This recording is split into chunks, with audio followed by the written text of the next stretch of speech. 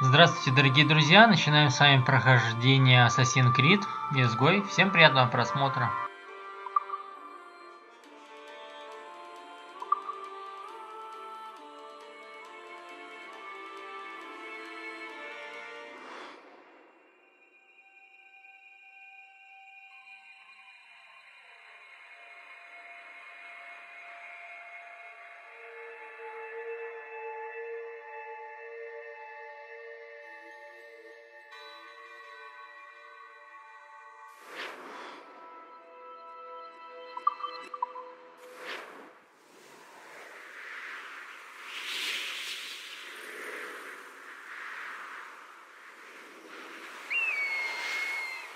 Не обращай свой клинок против невинных.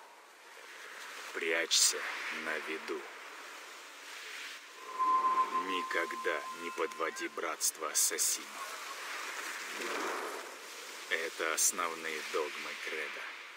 Это правила, по которым я жил. Тогда я был молод. Начиналась Семилетняя война. Если бы я только знал, что готовила мне судьба, какую цену я заплачу. Меня зовут Шэй Патрик Кормак. Вот как все было.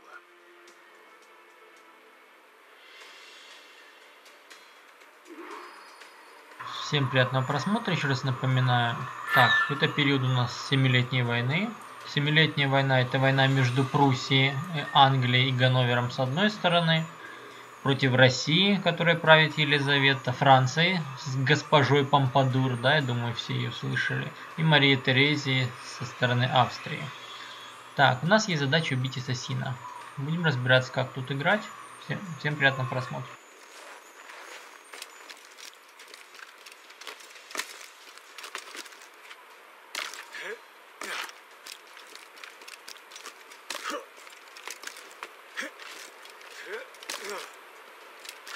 Так, сейчас хотя бы дров заготовим.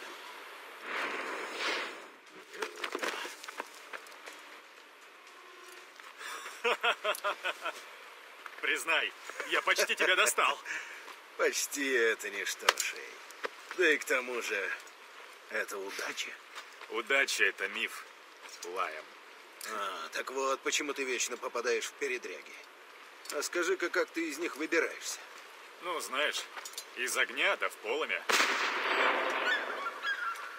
Пора назад.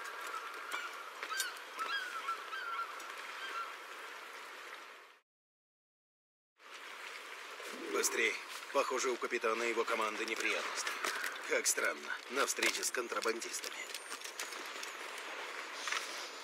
И все же, почему ты не можешь рассказать, зачем мы здесь? Шевалье считает, тебе не стоит знать. Думал, мы друзья, Лайам? Друзья, но это другое. Так решили, что...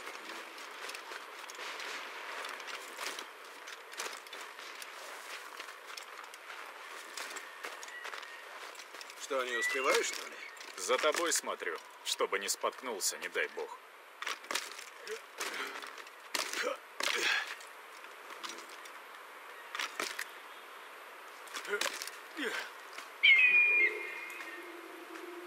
Красота.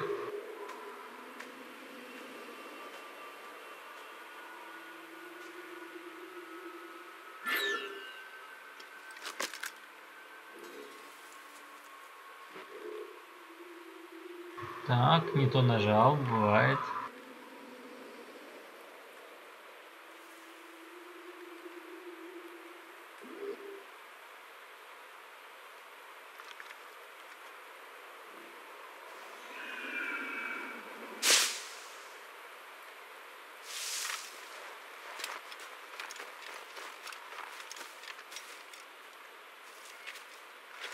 Живи. Шевалье не любит опознания. Черт, да где эти недоумки? Какого черта? Где вас двоих носило? Мы охотились. Что случилось? На моих людей напали английские псы. О, капитан Жозеф. Помнится мне, вы грозились перебить их одной левой. Капитан Луи-Жозефа Готье Шевалье де Верендри. Решил, что тренировки сделают из тебя настоящего ассасина? Осознаешь, что это значит? На тебя возложено бремя великих древних традиций. Наставника должно слушаться беспрекословно, иначе нам не освободить человечество. Красивые слова, шевалье. Но я не чувствую себя свободным. Зато станешь мудрее. Ну.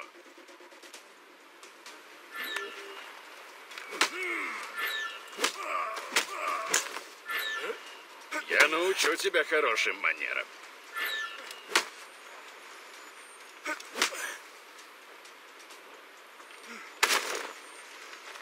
Как ты смеешь проявлять неуважение?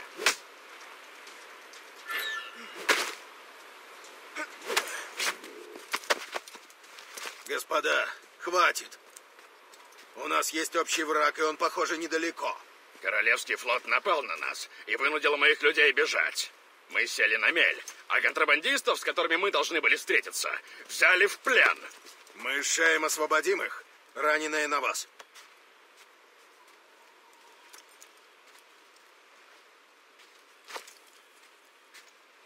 Ну, сабельку нам дадут. Пригодятся. Бери.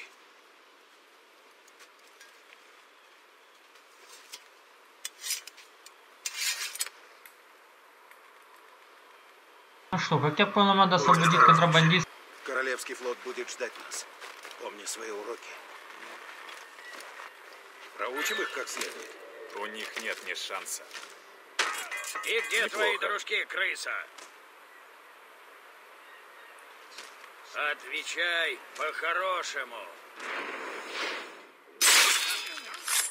Скоро тебя по кусочкам будут собирать. Всем быть начеку! Они все еще где-то рядом! Ага, вот и он.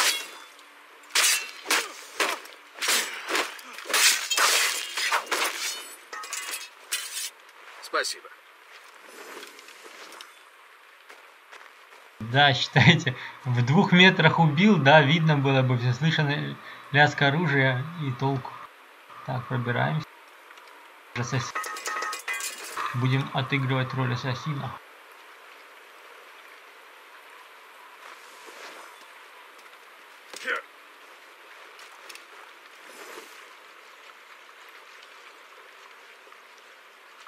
Кто что видел, никто ничего не видел. Блин, я бы ворвался, конечно, и так бы с ними порубался там.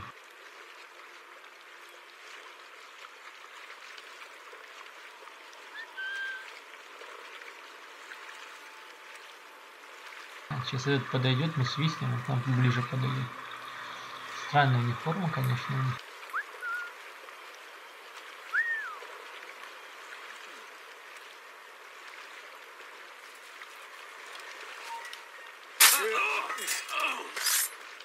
И никто ничего не видит, да, в 2 метрах? Вообще шикарно.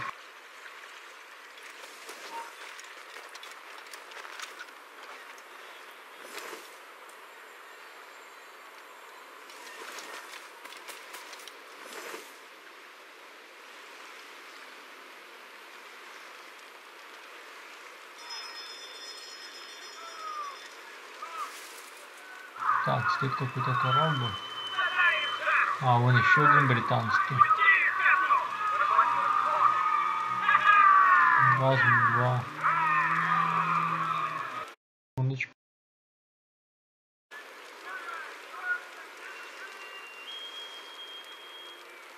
Британцы проплыли.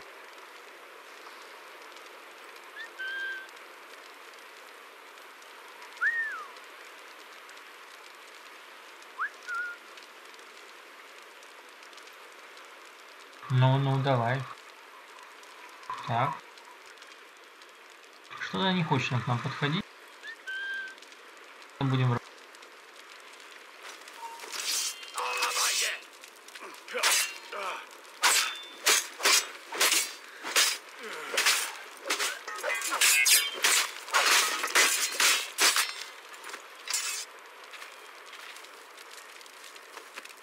Думал, нас точно повесят. На испанцев похоже. Так, теперь нам на корабль надо.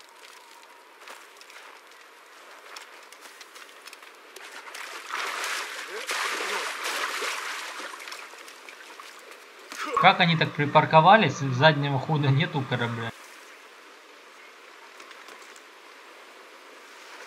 Так, их там...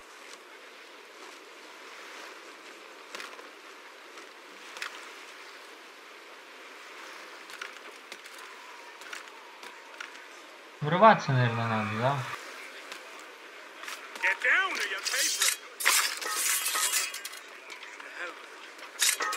Никто ничего не...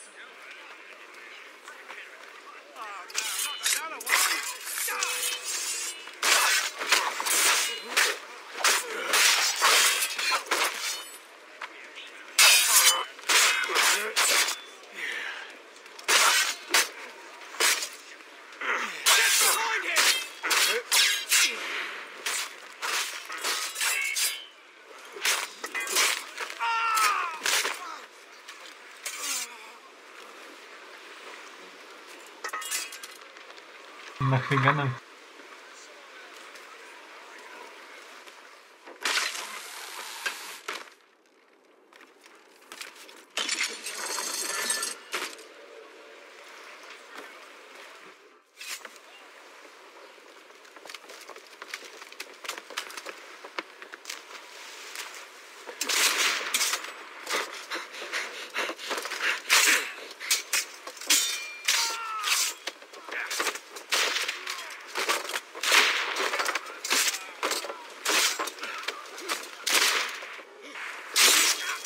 Их я решил оставить вам. Трогательно.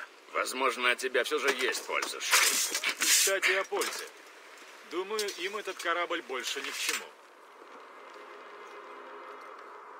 Это куча дерьма? Если хочешь, Шэй, забирай. Я иду на свой корабль. Так, дорогие друзья, у нас есть корабль. Корабль твой, Шэй. Давай. Штурвал. Кое-кто из тех, кого ты спас, весна. Неплохая. Не уверен насчет их, капитана. Но ты второй опытный мореход в братстве после меня, Шэй. К тому же, корабль не повредит. Даже такой умор. Мой корабль? Личный?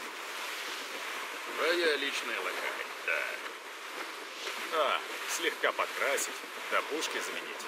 И будет вполне прилично для 7 морей. Да, 4 пушки, что мы ими сделаем? За дело, друг. Не да. Ну, с стрельбой мы разберемся, я думаю, как-то, да? Потрепан, но на ходу. Называется Мориган. Мориган. Та самая глупая фея, погубившая Мерлина. Ха, то, что тебе и нужно, Шэй. Мориган — древняя богиня, королева войны и тьмы. Она собирала души павших воинов. Идеально.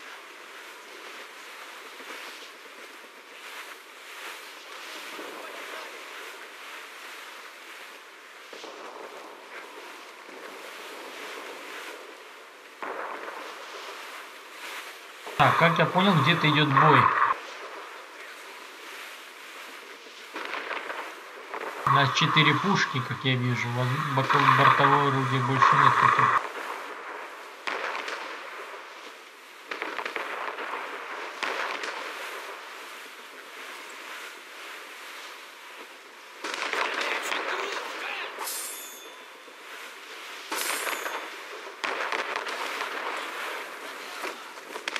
Так, дерутся с Британией. Корабль. 1000 чертей. Же потопят его! Настало время, Мориган, капитан Шэй. Команда к бою готов.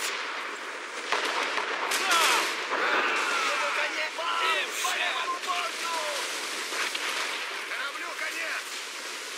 Покажи им, Шэй. Все паруса отдать! Вперед!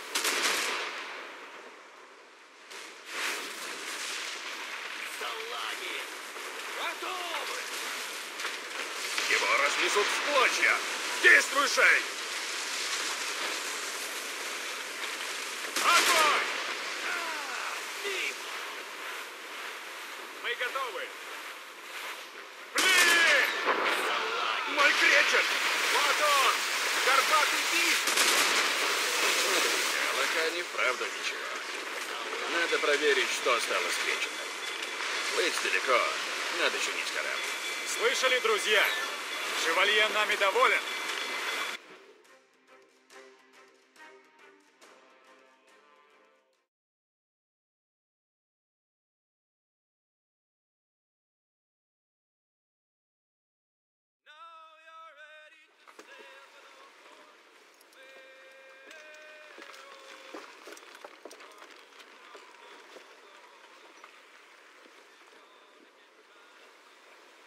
И куда же мы держим курс, Шэй?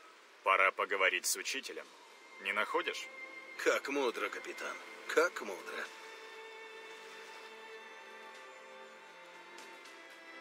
Да, кораблик у нас маленький по сравнению с ихним. Раз, два, три, четыре. 4 дечна, это линкор.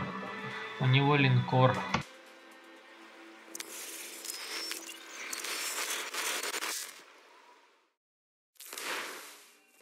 Что ты там натворил? Это какой-то спящий вирус? Черт! Держись, я тебя вытащу. Спокойно пройдите к ближайшему выходу. Повторяем. Сохраняйте спокойствие. Извини, что так грубо. Наушник в порядке? Так? Ты был в анимусе. Анимус. Ясно? Чтобы получить доступ к генетической памяти Шэя Кормака с помощью Хеликс. Ты работаешь в Абстерго Entertainment. Ну? Хоть что-нибудь вспоминаешь? Конечно, вспоминаю. Испортила. Теперь в здании бардак. Нам нужен твой босс. Ты ведь помнишь своего босса? Мелани Лемей. Ту, что с синдромом отличницы. Вот, это коммуникатор, чтобы не заблудиться. Кругом эти негры в каждой игре, в каждом фильме задолбали Иди уже. за мной, скорей! Вся эта паника из-за тебя, если вдруг интересно. Так же, как на учебных эвакуациях. Все будет хорошо, ребята. Я обещаю. Ой, вот это на стопудово. В чем дело, черт возьми? В файле Шэй Кормак находилась ловушка, какой-то вирус. Твоя работа не допускать такого. Нужно сдержать эти воспоминания, потом уничтожим. Нет, изолируем. Я собираюсь их изучить. Но Простите, мисс Лемей. Это не обсуждается. Вы слышали? что ж, Мне будет нужен ваш болванчик. Вы не против, мисс Лемей? привет. Болванчик, леща ей надо дать просто, свертухи. Людей, которых мы наняли, чтобы, усилить защиту. Мистер Оцеберг и мисс Вайли да Коста. Просто Вайлет. Проверю, как сотрудники, и разберусь с прессой. Делай то, что они скажут, ладно? Вперед! Не, она, наверное, не негритянка, мулатка какая-то. Но все-таки вирус выпустил ты, так что поможешь устранить последствия. Мистер Берг хочет исследовать воспоминания Шэя, но доступ к ним есть только из Хеликс. А он вырублен, придется ребутнуть сервера в подвале. Как шли в подвал, значит. Блин, этот вирус создал долбанный гений. Не только перекрыл доступ к облаку, но и угробил все системы, которые отвечают за работу здания. Мелани, похоже, лифты не работают. Транскорпорации, которые бабки вкладывают в херню всякую. Вот аквариум из рыбок, зачем он надо? Тупой пафос. На этом этаже есть один сервер. Придется заняться им. Агент Де Коста, я жду постоянных отчетов о работе с памятью Шэя. Но он обычный человек, как я поняла. Если мои догадки по поводу Шэя Кормака верны, то его прошлое может открыть нам неожиданные возможности. Идите в серверную на этом этаже. Восстановить сервер нам надо. Ну, где у нас серверная? Туда нам стрелочка, да, вроде? Ну, побежали.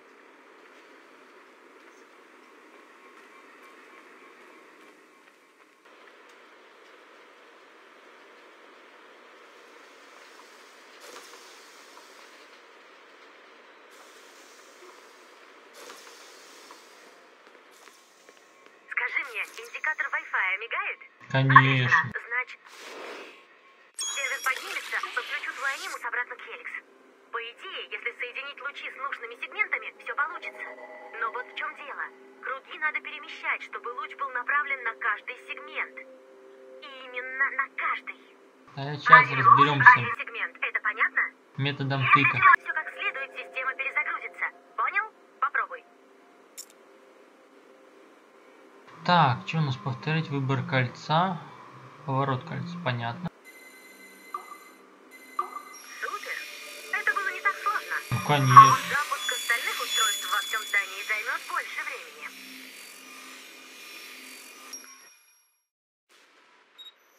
Ассасины утверждают, что Аль-Муалим был великим наставником, развращенным жадностью, вступившим в сговор с тамплиерами, чтобы захватить яблоко Эдема. Я вижу в нем умного и хитрого лидера. Используя своего лучшего ассасина, Альтаира ибн Ла-Ахада, он уничтожил сообщников, чтобы с помощью яблока принудить планету к миру. Аль-Муалим абсолютно точно не являлся членом Ордена. Но его видение мира было значительно ближе философии тамплиеров, чем ассасинов. В прошлом оба лагеря хотели одного – мира, но их способы достижения цели различались. Если бы Альтаир не убил Аль-Муалима, позволив тому осуществить свой план, возможно, мы жили бы мирно. Лишь когда Альтаир реформировал братство в соответствии с идеалами свободной воли, конфликт распространился на весь мир. Раз даже мудрец с горы сумел посмотреть на мир с нашей точки зрения, что уж говорить о других ассасинах.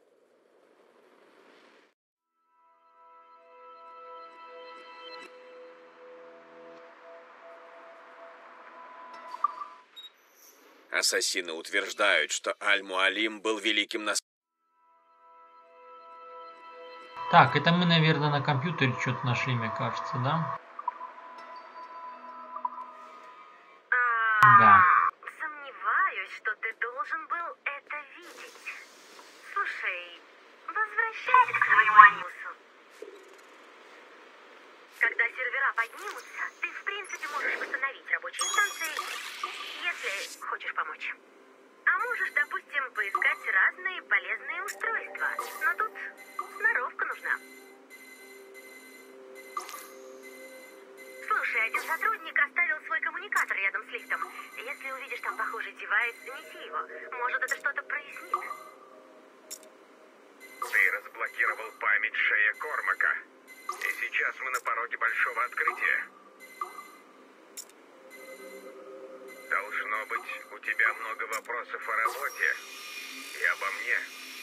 Пока скажу лишь, что ответы в истории Шэя просто так. Этого не объяснишь. После чистки 2000-х Уильям Майлз стал фактическим лидером ассасинов. Умелый стратег, он внедрил в ряды Абстерго нескольких обученных агентов, в том числе Клея Качмарика и Люси Стилман. В конце 2012-го я поймал Уильяма Майлза в Каире и доставил его в Рим, к Уоррену Видику. Дезмонд, сын Майлза, убил Видика и магистра тамплиеров Дэниела Кросса. Он бежал в храм первой цивилизации в Нью-Йорке. 21 декабря Дезмонд Майлз был убит в святыне Предтеч. После этого Уильям Майлз ушел в тень и передал братство в руки Гевина Бэнкса. Группа Бэнкса пыталась возродить братство в разных частях мира. Они были замечены в Киото, Москве и Париже. Майлз вновь появился в конце 2013 года. И мы знаем, что он участвовал в проникновении Шона Гастингса и Ребекки Крейн в монреальский офис Абстерго Entertainment. Майлз и Бэнкс сейчас на свободе. Агент Да Коста получила задание вычислить ассасинов с помощью системы спутников Акашек. Пока нам не удалось их найти. Понятно. Как я понял, мы послушали какую-то запись, чью-то, взломали комп и быстренько подслушали.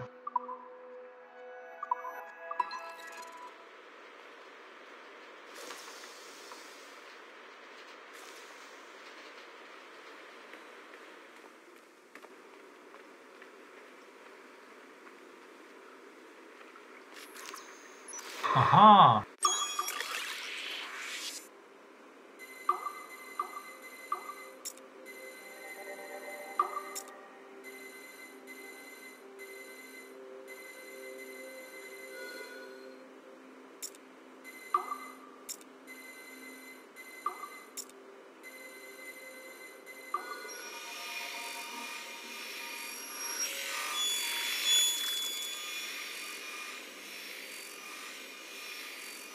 Зашпионим все у них тут. Хейтем Кенуэй остается противоречивой фигурой. Я его уважаю. Он был великим магистром колониальной ложи и руководил поисками святынь предтеч. Хейтем был хитрым и жестоким, но в нем была эмоциональная слабина, которая изгубила его. В детстве он потерял отца, а великий магистр Реджинальд Берч вырастил из него рыцаря-тамплиера. Однажды Хейтем узнал, что его отец Эдвард был ассасином. Тот факт, что он предпочел остаться тамплиером, а не пойти по стопам своего отца, говорит мне, что он был на правильном пути. Но когда Хейтем узнал, что Берч был одним из убийц его отца, он вместе с сестрой убил его из мести. И это было началом его гибели. Тамплиеры никогда не убивают под влиянием чувств. Когда он узнал, что его сын Конор – ассасин, работающий против него в колониях, его эмоции не дали ему нанести удар. Жаль, Конор не проявил к нему такой жалости.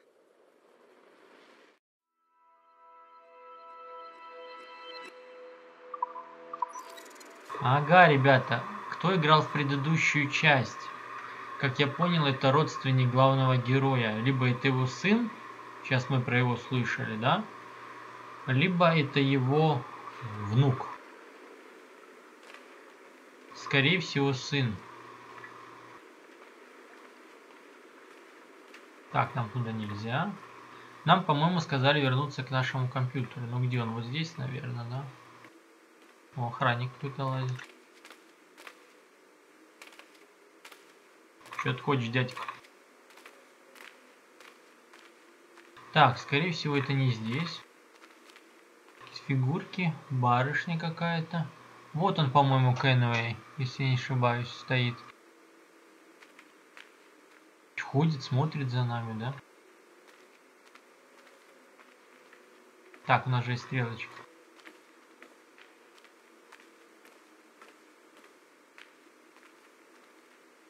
Так, вот мы и пришли, да? Да.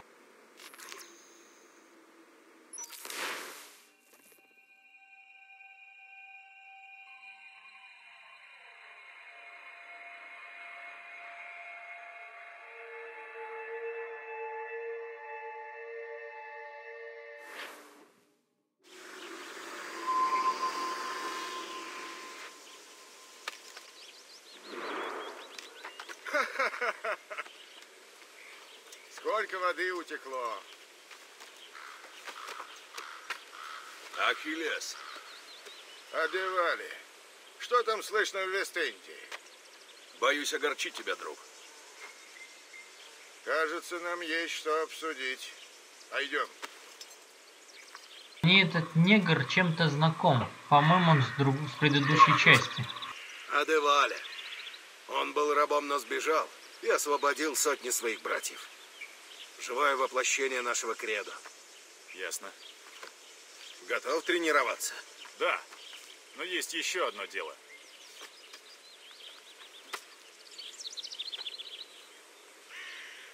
Так что случилось, друг мой? Это было ужасно, Ахиллес. Земля тряслась. Океанские волны смели Порто-Пренс. Много людей погибло? Тысячи. Практически в каждой семье горе. Мне неприятно говорить о делах в такой момент. Но все-таки скажи мне, люди Макандали выполнили поручение? А как узнать? Вендриди не нашли. Сильный был Марун. Лучший ученик Макандаля. Плохо дело. Теперь мы не узнаем, нашел ли он место. Да уж. Если под водой раньше и был храм, сомневаюсь, что он еще цел. А артефакты нам не помогут? Их нет. Унесли тамплиеры, когда начался хаос. Забрали манускрипт и шкатулку предтеч. Я гнался за ними по морю, но потерял их след в Нью-Йорке. Теперь надо решить, что делать дальше. Так, мы подслушали разговор. Правители мира сего, скажем так. Одевали ходит сам и свой. Лайама видел сегодня. Искал тебя. Тебя там, господа... Что желтая форма у многих, наверное, испанцы.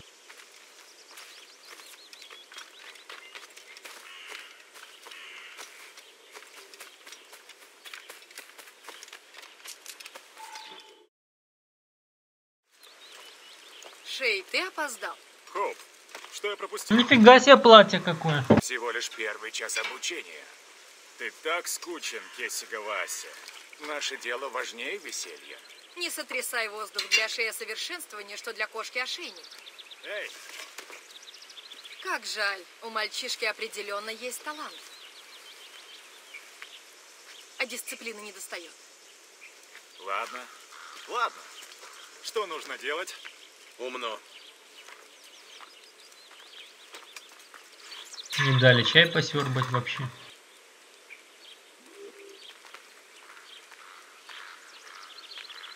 Надо с ними всеми тренироваться, они нам что-то расскажут. Так, что у нас сегодня? Стрелять будем. Вот, возьми их. Это твои? Так у тебя появится хоть какой-то шанс. Давай.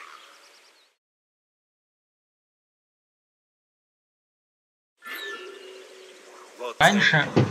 Лучше не спеши, но и не тяни, дел у нас полно. Сейчас постреляем. Раньше была такая ситуация, когда пиратские корабли, да, то есть пираты, которые плавали в те времена, видели наживу какую-нибудь там, ну, скажем, торговое судно, или после абордажа тому пирату, который заметил этот корабль, давали как подарок, скажем, не как подарок, а как подношение. Допустим, там заметил какой-нибудь Иванов, да, что там с северо-запада судно. После его абордажа он себе забирал лучшие пистолеты. Вот такая награда была. Так, что нас удерживаем, а затем прицелены на...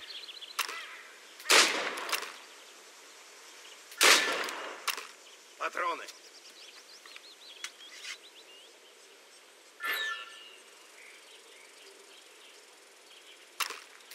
Стоя на месте, любой попадет. Попробуй стрелять на бегу.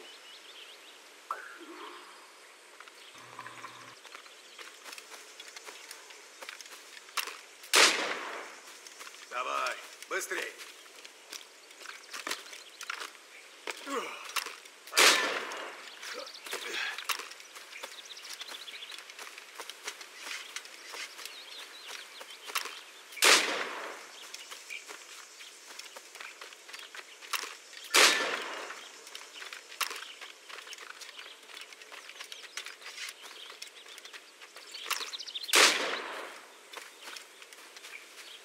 Время выходит.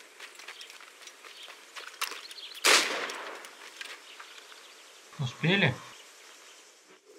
Молодец, Шэй. Так держать. Ты молодец, Шэй. И плюнь на насмешки. Все желают тебе только добра. Посмотрим, что там барышня чему нас научит. Неужели ты вовремя? Разве я могу заставлять даму ждать? Я не дама. Не забывайся. Я учитель. И твой шанс. Не, хорошее платье. Я с тобой согласен. Чем займемся? Узнаем сотню способов убить. Вы двое! Что ворон считаем? Следите за Шеем. Ничего надо. Уберите все. Сделать это незаметно.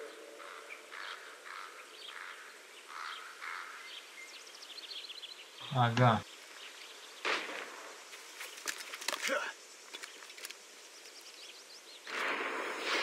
А ты, похоже, знаешь, что нужно делать. Шэй, самое главное затаиться. Умей выжидать, и все получится. Попался? Да блин, что-то не то нажал.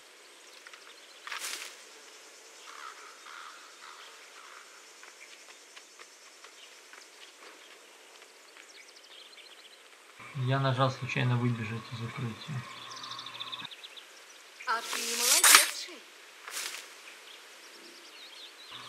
Что у нас кусты, да? У нас кусты. Шэй, самое главное затаиться. Умей выжидать, и все получится. Конечно. Он сейчас кругами тут идет. Это спортивный шаг называется. Как на физре в школе, да? Так, у нас цели.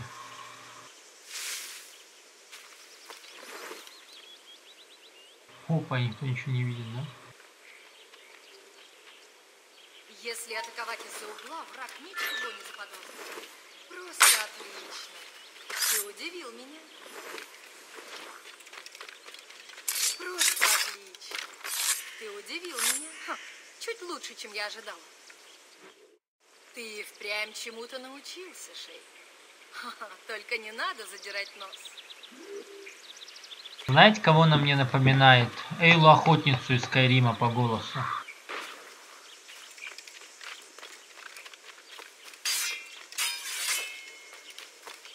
Шэй, идем. Будем учиться выживать в дикой природе. Думаю, до сих пор я неплохо справлялся. Возможно. Но мне есть чему еще тебя научить. А, это индеец. Ну, давай, дядя индеец.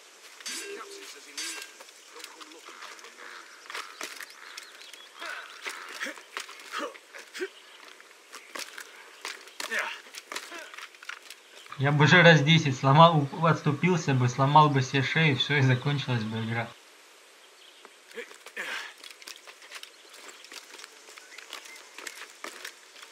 Я тебя жду.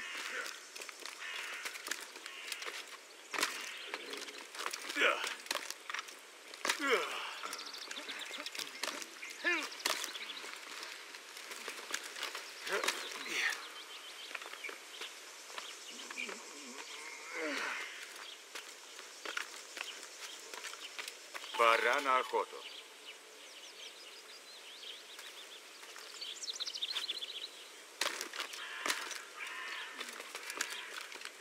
Сосредоточься, чтобы найти добычу.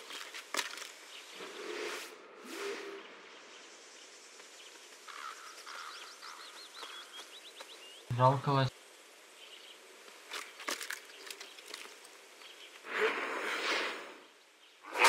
Не убивай напрасно. Используй дары природы с умом. Похавать так для себя и команды. Да. Теперь используй... Ни хрена себе похавать. Изготовить кобуру с пистолетом. Ага. Кобура.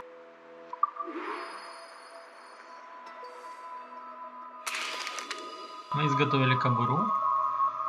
Что теперь её одеть как-то надо или что?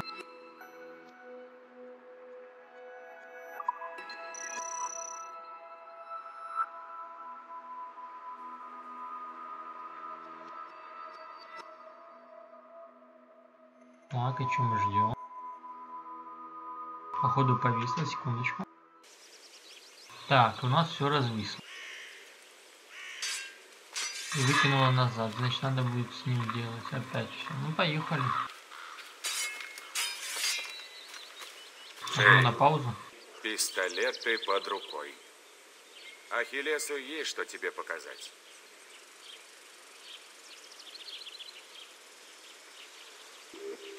Так, нам надо встретиться с Ахиллесом теперь.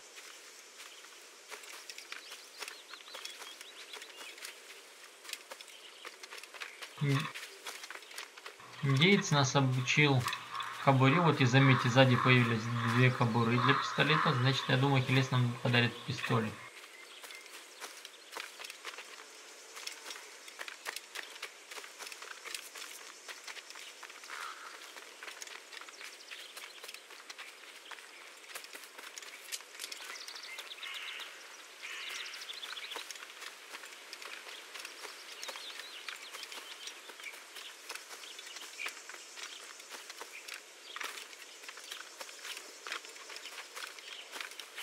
Шэй, говорят, ты стал отличным стрелком. Щедрый подарок. Спасибо, наставник. Мой корабль ждет, Ахиллес. Народ Гаити будет благодарен тебе за этот груз. Надеюсь, ты вернешь пропажу. То есть? Тамплиеры украли артефакты. Манускрипт древнего знания и шкатулку, что поможет прочитать его. Следы похитителей ведут сюда, но дальше искать придется тебе, друг. Прощай, Адеваде. Тот, кто владеет артефактами, может попасть в святыни предтеч. Не вернем их, опасность грозит всем.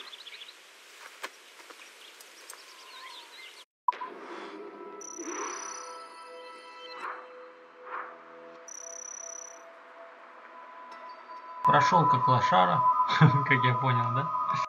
Ладно.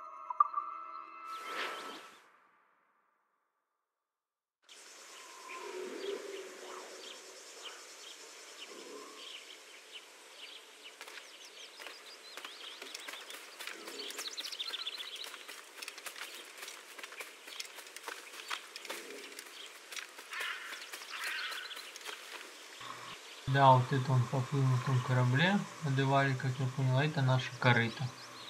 Хотя нет, бойницы у нее-то есть.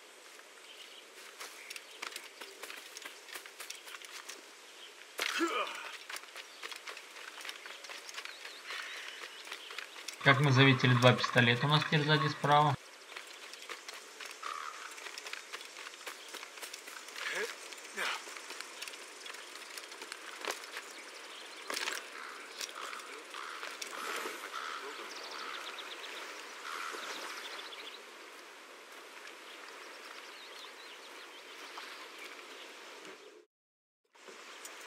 Куда?